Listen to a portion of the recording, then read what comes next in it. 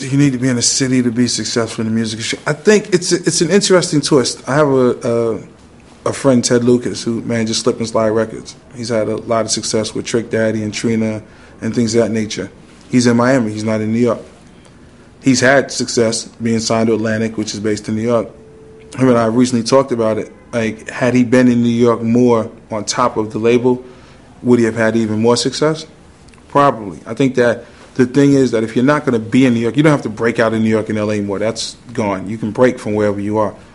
But if you're signed to a major record label and your distribution of something is in New York or LA or something like that, then you better be up in this city and in these labels and in their faces, or have somebody in your company in their faces staying on them.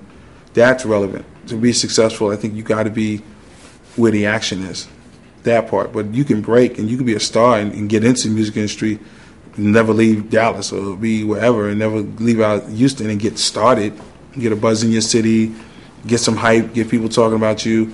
The major record labels will get excited and they'll come to your city and sign you and do the whole thing, and you'll sign your paperwork and have a record deal and may have never left St. Louis or someplace. Is your success going to reach Nelly's if you don't get out and get to New York and get in front of like the head of the promotions and all those people that work out of New York? And no, you're not going to achieve it. You got to get to New York and LA to get the big dollars and get the most out of this entertainment industry.